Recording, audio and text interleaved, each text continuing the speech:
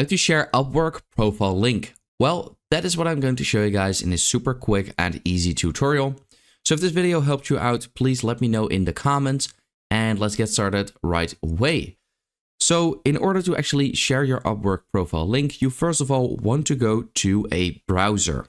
Now, once you are in a browser, like I am, you simply have to open up or search for upwork.com and log into your account. And once you are in your account, what you want to do is simply click at the top. Well, you can see my proposals, my profile, and my project dashboard.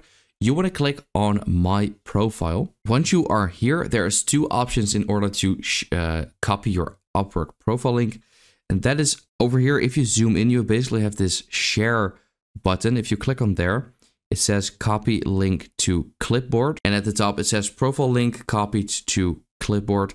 And that's exactly what we want. Now, the second way in order to easily do this is at the bottom, you can see upwork.com.